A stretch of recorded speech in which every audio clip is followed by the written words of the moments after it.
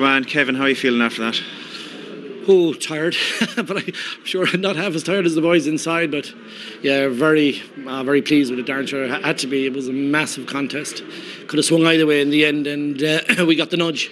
What swung it in your way in the end? The goal was huge, obviously. Brilliant goal. Like, a really good goal. Great pass by Aidan, opens it up. And David, he was threatening to do this. I've said it to him all year. He's going to get one of these because he does that so well. And he stuck it. And that gave us a great platform.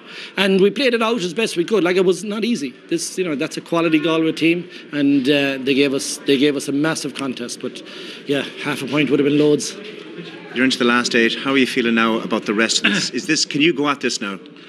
Well, right now I feel, of course we can. I mean, when I spoke to you months earlier, we went about building out a big squad. That's what this big squad is for. We played week on week in the leagues at a high tempo already, so we're well used to it.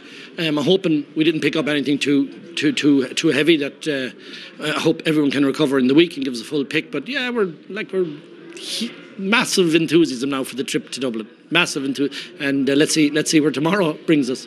There's a lad back in studio. He's wondering if you still want him.